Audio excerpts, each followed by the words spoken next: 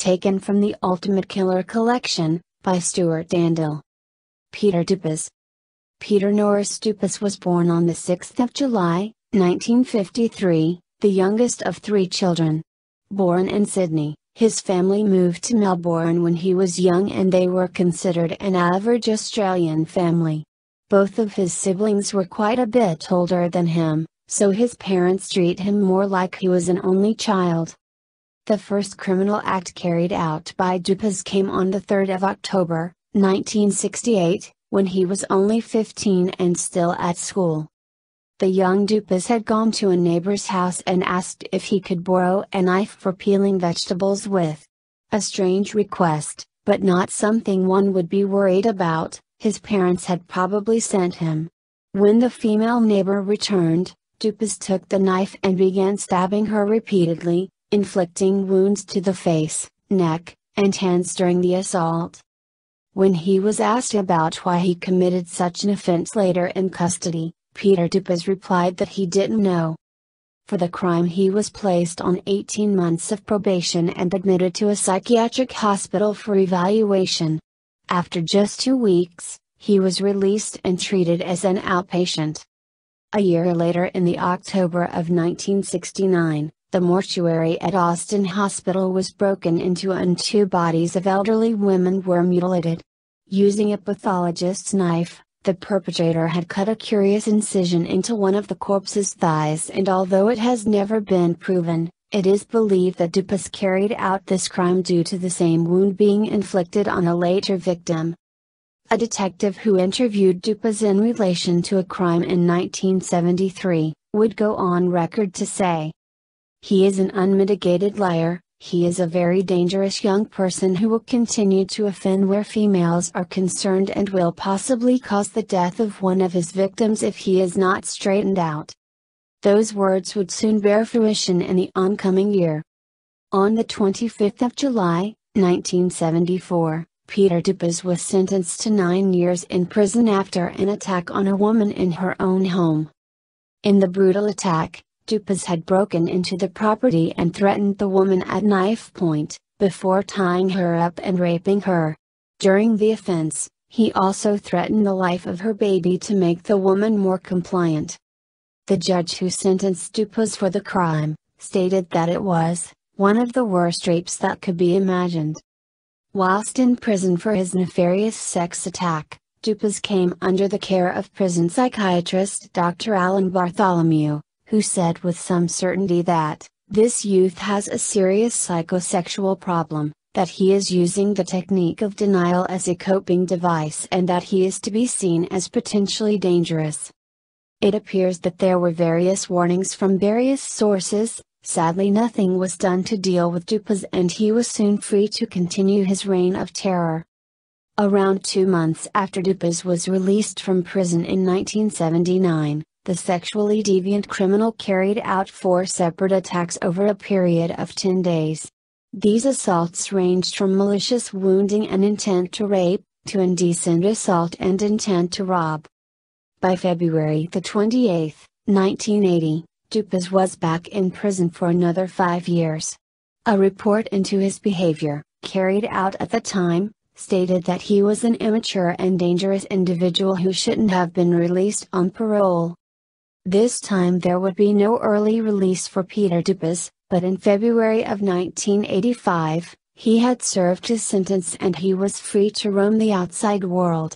This would have unfortunate circumstances the very next month. As a 21-year-old woman made her way onto the beach at Biography, Dupas left his car and followed her. Once he was close enough, he launched at her with a knife, sending the woman to the ground where he proceeded to rape her. After this offense he reportedly apologized to police saying, "I'm sorry for what happened. Everyone was telling me I'm okay now. I never thought it was going to happen again. I only wanted to live a normal life." On the 28th of June, 1985, Peter Dupas received a sentence of 12 years for the rape at Biography. Unbelievably, he was released after serving only 7 years. Even though a report had stated years earlier, that he shouldn't be considered for parole. Peter Dupas was out for 2 years before he instigated another crime. In January of 1994, a woman was held at knife point in a toilet block at Lake Eclectic. Her attacker was wearing a hood and had handcuffs and tape to bind her. It was only when her friends realized that something was wrong, that she managed to escape.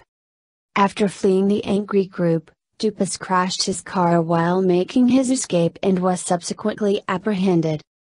On the 18th of August, 1994, Peter Dupas pleaded guilty to false imprisonment and was sentenced to 3 years and 9 months in prison. He was released in September of 1996, and he moved into a property in the Melbourne suburb of Pascoe Vale.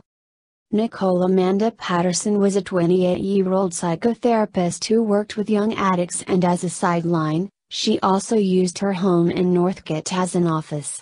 This was in the hope of gaining enough clients and experience to open her own private practice. To encourage things along, Nicole took out an advert in the local paper to expand her client base. On the 19th of April, 1999, 2 of her neighbors heard a woman screaming at the Patterson residence, between 9 a.m. and 9:30 a.m. During the afternoon, Nicole Patterson's boyfriend made several attempts to contact her by phone, though none were answered.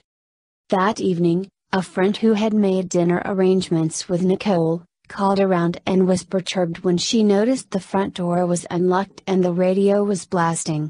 Upon entering the property, she found the body of Ms. Patterson, who had been morbidly mutilated. Nicole had been left on the floor, naked from the waist down and with her underwear around her ankles, indicating a sexual motive. Small pieces of yellow tape were found stuck to her corpse, and her handbag and driver's license were stolen, though these weren't the most distinguishing acts perpetrated by the killer. Her murderer had also stabbed Nicole 27 times in total, and removed both breasts with a sharpened blade, a truly disturbing characteristic. As investigations started, it was revealed that Nicole Patterson had arranged a meeting with a new client at 9 a.m. on the day of the murder. The new client was named Malcolm in her diary and also had a corresponding phone number, which was traced to an Indian student at La Trobe University. Further investigations into the student revealed that he had been offered laboring work by Peter Dupas, and that Dupas had access to the phone in question. On the 22nd of April, just 3 days after the murder, police swooped in and arrested Peter Dupas on suspicion of murder. He was formally charged the same day. Through the investigation, detectives learned that Dupas had called Ms. Patterson on several occasions, which Dupas said was to help him with depression and a gambling addiction. He also further stated that he had cancelled the appointment on the day of the murder. This was due to Ms. Patterson saying that his problems could be worked through by himself. The investigators weren't buying it, however. They theorized that the phone calls he had made were to ascertain how vulnerable the young woman was, and to gain trust and easy access. As he was being interviewed, officers also noticed scratches across Peter Dupas' hands and face, consistent with a struggle. When confronted over these marks, Dupas replied that he had been injured while working in his shed with a lathe. He didn't own a lathe. He would later change the story to passing by a protruding piece of wood in the shed, which then scratched him on the face and hands. More damning evidence was to come, however, when police searched Dupas' residence. At his home they found a ski mask, blood-stained clothing, tape similar to that left on the body, newspaper cuttings of the Patterson murder, and a newspaper containing the advert Ms. Patterson had placed offering her psychotherapy services. With the considerable evidence against him, Peter Dupas was taken to trial, and on the 22nd of August, 2000, he was found guilty of Nicole Patterson's murder, earning him a life sentence behind bars. In summing up, Judge Frank Vinson remarked, "The prospects of your eventual rehabilitation must be regarded as so close to hopeless that they can be effectively discounted. There is no indication whatsoever that you have experienced any sense of remorse for what you have done, and I doubt that you are capable of any such human response. At a fundamental level, as human beings, you present for us the awful, threatening and unanswerable question, how did you come to be as you are? Peter Dupas tried to appeal his conviction, but the appeal was dismissed. While serving his time in prison for Patterson's murder, Dupas didn't receive any reprieve from detectives who decided to dig into his murky past for more wrongdoings. They wanted to keep the monster behind bars. On October 4, 1997, a body was discovered under a cardboard box beside Clifford Road, Somerton. The remains were them of Margaret Josephine Moore, a 40-year-old prostitute who had last been seen alive in the early hours of the same day, in a Safeway supermarket. Ms. Moore had been seriously attacked. She had suffered blunt force trauma to her head, a stab wound to her wrist, lacerations to her arm, and bruising to her neck. More uncomfortably, however, her left breast had been removed and placed in her mouth.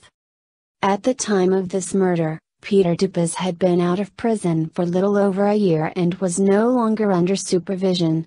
A black woolen glove found at the crime scene matched his DNA, though he remained steadfast in his innocence and the case went to court. The trial for Ms. Moore's murder lasted 3 weeks and some of the most damning evidence put before the court was the similarity in the Patterson and Moore murders, particularly the removal and focus on the breasts. Although the jury were not aware that Peter Dupas was already serving a life sentence, so as not to instill bias, they found him guilty of the murder. On August 16, 2004, Peter Dupas received another life sentence. During sentencing, the judge stated, "It is clear, both in the present case and from your previous convictions for rape and like offenses, that your offending is connected with a need by you to vindicate a perverted and sadistic hatred of women and a contempt for them and their right to live." Nicole Patterson's sister spoke after the trial, stating that Dupas was the most evil predator, a psychopath, a true evil predatory, cunning repulsive person. Once again Peter Dupas attempted to appeal his conviction, and once again he was denied. Another cold case was now brought forward by detectives who were still peering into Dupas' background. On November 1, 1997, a 25-year-old woman named Mersina Havigas was murdered as she visited her grandmother's grave in Faulkner Cemetery, Faulkner.